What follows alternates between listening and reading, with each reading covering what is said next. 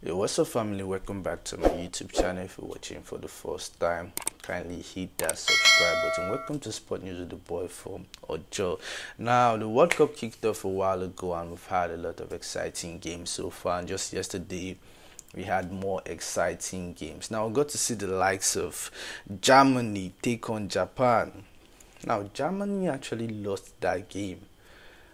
Germany actually lost by, I think the game ended 2-1 or so, and it's kind of mind blowing because no one actually saw the Germans losing to Japan. I feel like we're in for a lot of surprises in this World Cup. We've seen the likes of Argentina suffer an upset. We've seen the likes of Saudi Arabia go on, to defeat the almighty Argentina, the favorite to win the World Cup. So I feel like we are in for a lot of surprises and a lot of upsets. So it's crazy. I actually thought the Germans would go out there and give them like 4 or 5. Honestly, that was what I was expecting. I know the crazy part of the whole thing. Argentina and Germany actually scored the first goals. They actually scored by penalties. So it's mind blowing. Now we got to see Spain take on Costa Rica. That game was, should I say, one-sided. Total domination by Spain. The game ended 7-0. Kwe. The guys would say Kwe. Charlie, 7-0. That was crazy. Total domination by Spain. They dominated Costa Rica in every aspect of the game, and I feel like I don't even want to get ahead of myself. Spain might go out there and actually lose their next game. So the way the World Cup is right now is it's like the Premier League. No little teams, no little countries. Anybody can win anybody, and that's what makes it exciting.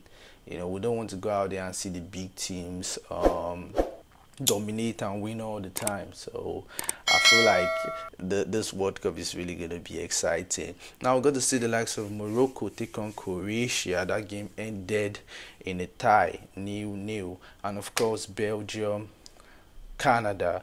Belgium actually won by 1-0. So like I said, this will probably be one of the most exciting World Cups. We've got some really interesting matches coming up tomorrow. We've got the likes of, I think Brazil are playing tomorrow, Uruguay are actually playing tomorrow.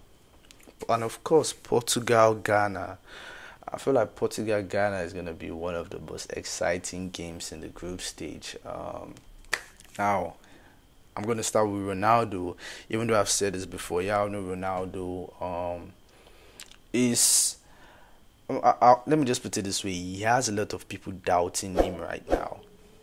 He has a lot of people doubting him at the moment. He went back and forth with Manchester United. They parted ways, and now he's left without the team. So it's just so much going on in Ronaldo's life right now. And like I said, a lot of people doubting him at the moment, so he would probably want to prove them wrong. So we got this hungry Ronaldo who is out there wanting to prove the whole world, like all eyes on Ronaldo. Y'all know how it is when it comes to Ronaldo. Any little thing about Ronaldo goes viral. So Ronaldo definitely knows this, and I feel like he's really prepared for tomorrow's game. Now let's even leave Ronaldo, bro. Check out Portugal's squad. João Felix, Cancelo, Dalot, who else? Pepe, Bernardo Silva. They got João Moutinho. They got Ruben Neves. They got Portugal ain't playing no games. Honestly, Portugal's squad is like, yo, come on. That squad is really, really good. Now we got Ghana, of course. Ghana will come in as the underdog. Now there's something about the underdogs, right? I feel like I should have made a separate. I'll definitely make a separate video for this Ghana versus Portugal.